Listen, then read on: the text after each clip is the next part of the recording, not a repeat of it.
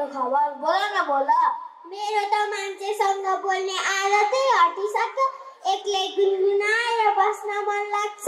पहिला भन्दा त तिमी निकै फरक देखिन्छौ। म पनि छक्क पर्छु तिम्रो बात देखेर। मनको कुरा खोले पो मन हलुङ्गो हुन्छ त। मान्छेले त धोका दिन्छन्, त्यसैले फोटोसँग बोल्छु। दिलको भित्तामा फोटो टाँसेर हिँड्दा आनन्द लाग्छ। हेर साथी, यसरी फोटोले नै सबै आवश्यकता पुरा हुन्छ। मान्छे किन चाहिने थियो र? मनको कुरा खोले पो मन हलुङ्गो हुन्छ त।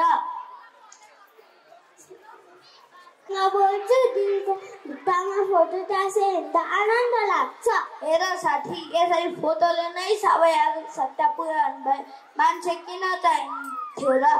निद्रा नपुगेपछि आँखा पनि रात देखिन्छ। रातभरि पनि फोटो हेरेर बस्दै रहेछौ। मनको कुरा बुझिदिने मान्छे भेटेको भए त मलाई पनि भोक, चिर्खा, निन्द्रा, माया मार्ने रहरका थियो र साथी। म छँदै छु नि त, तिमीलाई सधैँ साथ दिन। ओठ खोलेर मुस्क हाँस न। ओहो, गफमा सम्बित पत्तै भएन। अब छिटै हाम्रा कक्षा 2 का साथीहरूलाई नृत्य देखाउन बोलाउ न है। हाम्रा अभिभावकज्यूलाई अलिकति गीत गाएर सुनाउ न है।